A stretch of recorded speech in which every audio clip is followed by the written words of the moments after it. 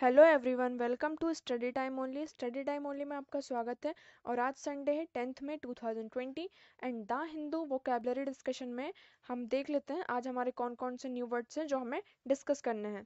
तो यहाँ हमारा फर्स्ट वर्ड है विशिएट। ये एक वर्ब फॉर्म है। इसका मतलब होता है दूषित करना। मीनिंग इसका है स्पॉइल और इम्पेयर द क्वालिटी और एफिशिएंसी ऑफ, मतलब किसी की क्वालिटी को क्या करना, खराब कर देना। सिनोनिम्स क्या है इसके? Poison, spoil, stand. पॉइजन का मतलब होता है किसी चीज़ को जहरीला बना देना। जैसे कि फॉर एग्जांपल हम वाटर बॉडीज होती हैं तो उसमें हम कचरा फेंक देते हैं, तो वो क्या कर देता है, वाटर बॉडीज को दूषित कर देता है, उसे पॉल्यूट कर देता है, उसे पॉइजनस बना देता है। वो पानी फिर हमारे पीने लायक नहीं रह जाता है, तो उससे होता है पॉइजन। स्पॉइल का मतलब खराब कर देना, और स्टेन का मतलब धब्बा, मतलब किसी चीज़ में धब्बा लग गया हो, दाग धब्बे, वो कैसी हो गई हो, दूषित हो गई हो, खराब हो गई हो। एंटोनिम्स क्या है इसके? Clean, honour, purify. क्लीन का मतलब होता है साफ सुथरा रखना। ऑनर मतलब कि उसे अच्छा रखना, मतलब किसी का जो ऑनर है वो हमेशा हाई रहे। प्यूरिफाई का मतलब होता है साफ रखना। यूज देख लेते हैं। When peers and bullies apply pressure, it can vitiate the moral character of young people and lead them down the wrong path. When peer और bullies जो बुरे लोग होते हैं, अगर वो प्रेशर अप्लाई करेंगे यंग पीपल के ऊपर, तो वो यंग पीपल किस पाथ पे चले जाएंगे? रॉन्ग पाथ पे। जो उनका मोरल कैरेक्टर है वो डाउन हो जाएगा, और उनका जो मोरल कैरेक्टर है उसको दूषित कर देगा, जिससे कि वो गलत रास्ते पर चल पड़ेंगे। नेक्स्ट मूव करते हैं। हमारा नेक्स्ट वर्ड है एक्यूलेट। ये एक नाउन वर्ड है। इसका मतलब होता है सम्मान। मीनिंग क्या है इसका? एन अवार्ड और privilege granted as a special honour और as an acknowledgement of merit. मतलब कि किसी ने कुछ अच्छा काम किया है तो उसको क्या दे रहे हैं? प्रिविलेज दे रहे हैं। सिनोनिम्स क्या है इसके? Honour, recognition, privilege, title. Honour का मतलब होता है सम्मान देना किसी को। रिकॉग्निशन का मतलब होता है मान्यता देना किसी को। प्रिविलेज का मतलब होता है किसी को स्पेशल राइट देना किसी की भी चीज में लेकर। टाइटल का मतलब हो जाता है किसी चीज की हमें उपाधि मिली हो, तो हम उस टाइटल के नाम से जानते हैं। वो जो टाइटल होता है वो हमारे नाम के आगे लग जाता है। यूज देख लेते हैं। Mrs Smith is such a great teacher that she is always getting one एक्यूलेट after another. मतलब कि मिसेस स्मिथ जो है वो बहुत ही अच्छी टीचर है, जो कि हमेशा एक के बाद एक सम्मान प्राप्त करती रहती हैं। नेक्स्ट मूव करते हैं। हमारा नेक्स्ट वर्ड है वर्नैक्युलर। ये एक नाउन वर्ड है। इसका मतलब होता है जन भाषा। मीनिंग क्या है? द लैंग्वेज और dialect spoken by the ordinary people of a country और अ रीजन। मतलब कि किसी भी कंट्री या किसी भी रीजन में जो लोग रहते हैं, जो साधारण लोग रहते हैं, उनके द्वारा जो लैंग्वेज और डायलेक्ट बोले जाते हैं उसको बोलते हैं वर्नैक्युलर। सिनोनिम्स क्या है इसके? एवरीडे लैंग्वेज, मतलब जो हमारी दिन भर की डेली यूज की जो हमारी लैंग्वेज है, भाषा होती है। कॉलोक्वियल स्पीच का मतलब हो जाता है बोलचाल की भाषा। और स्लैंग मतलब जो हमारे स्लैंग वर्ड्स होते हैं जो हम डेली कन्वर्सेशन में हम अपनी डेली बोलचाल की भाषाओं में उनका यूज करते हो। यूज देख लेते हैं। To hold the interest of the community, the play writer पेन्ड his play using only the local vernacular. जो कम्युनिटी का इंटरेस्ट अपनी तरफ खींचने के लिए प्ले राइटर ने क्या किया? उसने जो प्ले लिखा था, उसने जो नाटक लिखा, उसने वो लोकल लैंग्वेज जो जिस कम्युनिटी की थी उस लोकल लैंग्वेज में लिखा। नेक्स्ट मूव करते हैं। हमारा नेक्स्ट वर्ड है वैलेडिक्टरी। ये एक नाउन वर्ड है। इसका मतलब होता है विदाई। मीनिंग क्या है इसका? A farewell address. सिनोनिम्स देख लेते हैं। Good bye, leaving, departing, going away. Good bye का मतलब होता है कि किसी की आखिरी विदाई जब होती है कि अब हम उससे नहीं मिल पाएंगे, तो एक गुड बाय बोलते हैं कि गुड बाय। लीविंग का मतलब हो जाता है कि छोड़ना। डिपार्टिंग का मतलब हो जाता है वहां से जाना। गोइंग अवे का मतलब हो जाता है कि दूर जाना किसी से। यूज देख लेते हैं। On the last day of school, seniors wrote a valedictory starting that they would miss about high school and read it in front of the class of their final grade. School के आखिरी दिनों में जो seniors थे उन्होंने एक विदाई पत्र लिखा। ठीक है ना? स्टार्टिंग में एक वैलेडिक्टरी लिखी, विदाई लिखी। जो उन्होंने इसमें ये लिखा कि वो अपने हाई स्कूल और जो क्लास है उसको मिस करेंगे। नेक्स्ट मूव करते हैं। हमारा नेक्स्ट वर्ड है इंटरडिक्ट। ये एक नाउन वर्ड है। इसका मतलब होता है पाबंदी। मीनिंग क्या है, N authoritative prohibition in a particular, मतलब कि किसी चीज में हमें बहुत ही ज्यादा पाबंदी हो। सिनोनिम्स क्या है इसके, प्रोहिबिशन, बैन, प्रोस्क्रिप्शन। प्रोहिबिशन का मतलब होता है रोक लगाना, मतलब किसी चीज में हम उसे मना कर दिया है कि हम ये काम नहीं कर सकते, प्रोहिबिटेड। बैन का मतलब होता है उस चीज को बंद कर देना कि आप वो चीज दोबारा यूज नहीं कर सकते, बैन है वो। और प्रोस्क्रिप्शन का मतलब होता है बहिष्कार करना, मतलब किसी भी चीज का बहिष्कार कर दिया गया हो। एंटोनिम से इसके कोरोबोरेट, सपोर्ट। कोरबरेट का मतलब होता है पुष्टि, मतलब कि किसी भी चीज की पुष्टि करना, उसे कंफर्मेशन देना अपना। सपोर्ट का मतलब होता है उसका उसकी सहायता करना, उसे सपोर्ट करना। यूज देख लेते हैं। Because I failed most of my classes last term, my parents will probably interdict me from working this semester. मैं अपने जो लास्ट क्लास के टर्म में बहुत बार फेल हुआ था, तो मुझे नहीं लगता कि इस बार जो मेरा ये सेमेस्टर आने वाला सेमेस्टर है उसमें मेरे पेरेंट्स मुझे अलाउ करेंगे कि काम करने के लिए।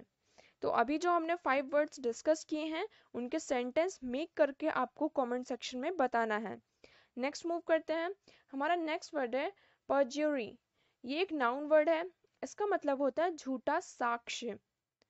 मीनिंग क्या है इसका, the offence of wilfully telling N untruth और making a misrepresentation under oath. मतलब कि कोई पर्सन है, वो क्या कर रहा है, झूठ बोल रहा हो।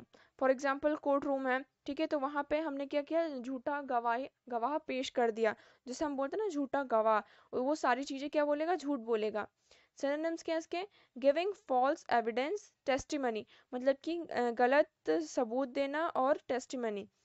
फोर्स व्यूइंग वन सेल्फ, मतलब कि किसी भी चीज से एग्री हो जाना, अगर कोई हमें फोर्स कर रहा है तो हमने उससे क्या कर दिया, उस चीज से एग्री हो गए।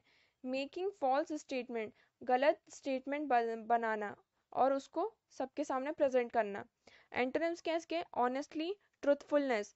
ऑनेस्टी का मतलब हो जाता है कि ईमानदारी, कि मतलब झूठ नहीं बोलना है, और ट्रुथफुलनेस का मतलब होता है कि सच्चाई के साथ सारी चीजें बोलना।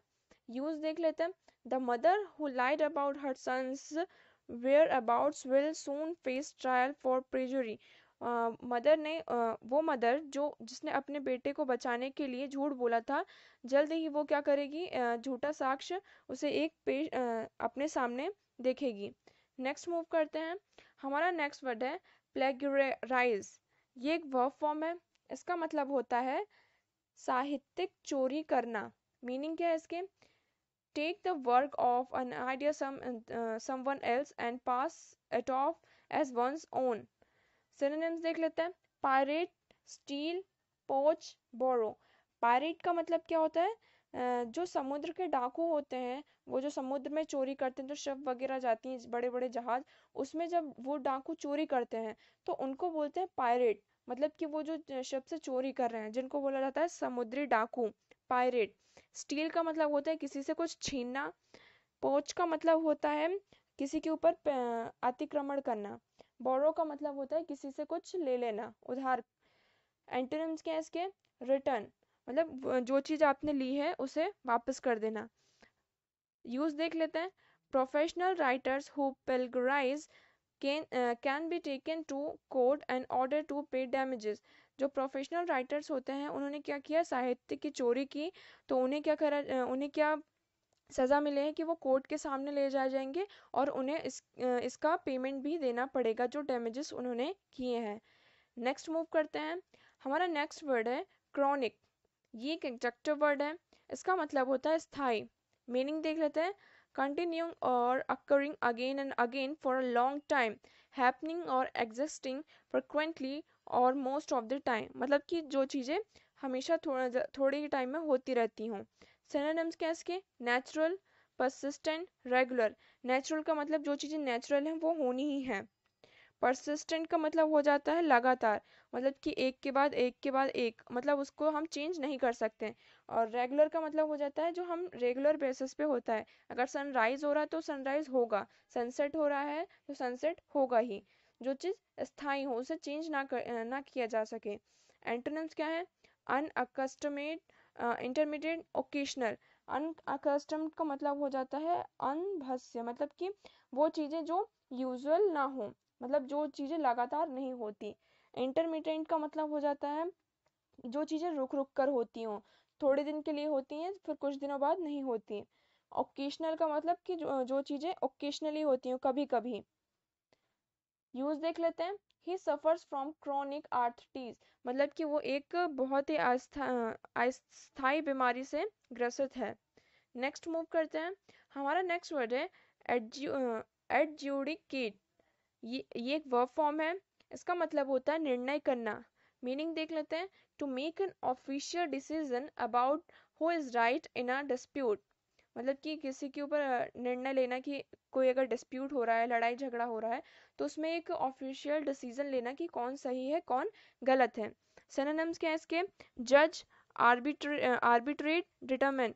जज का मतलब हो जाता है कि जो जज होते हैं, जैसे कोर्ट रूम में जज होते हैं, तो वो क्या करते हैं, जो दो पार्टीज होती हैं उनके बीच का डिसीजन लेते हैं। तो जज हो गया। एक आर्बिट्रेट हो गया। आर्बिट्रेट का मतलब हो जाता है जो पर्सन सेटलमेंट करवाता हो किसी भी दो पार्टीज के बीच में, जो मध्यस्थता करवाता है, सेटलमेंट। डिटरमाइन का मतलब हो जाता है चीजों को अच्छे से देख परख कर निर्णय लेना। एंटोनिम्स देख लेते हैं।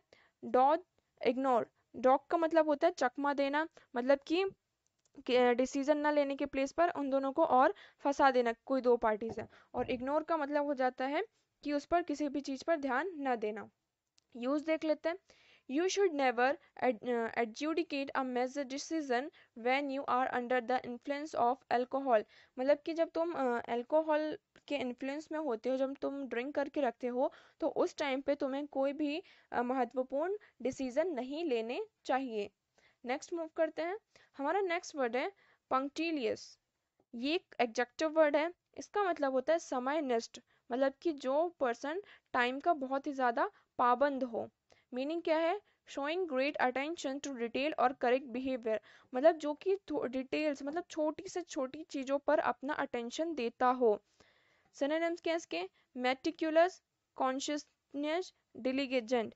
मेटिकुलस का मतलब होता है सूक्ष्म, जो मतलब छोटी से छोटी बात हो उस पर अपना पूरा अटेंशन दिखाता हो, उसे बहुत अच्छे से देख परख कर उस काम को करता हो। कॉन्शियसनेस का मतलब हो जाता है ईमानदार, और डिलीजेंट का मतलब होता है मेहनती। एंटोनिम्स देख लेते हैं। Careless, easy going, slab dash. Careless का मतलब जो पर्सन केयरलेस हो, वो चीज़ों को अच्छे से केयर ना करता हो। इजी डूइंग का मतलब जो चीज़ों को जल्दी इजी गोइंग में रखता हो कि हाँ ठीक है ये चीज़ हो जाएगी, उन चीज़ों पर ज़्यादा ध्यान ना देता हो। और स्लैप डैश का मतलब होता है जो चीज़ हड़बड़ाहट में की जाए। स्लैप डैश का मतलब होता है हड़बड़ाहट। यूज देख लेते हैं।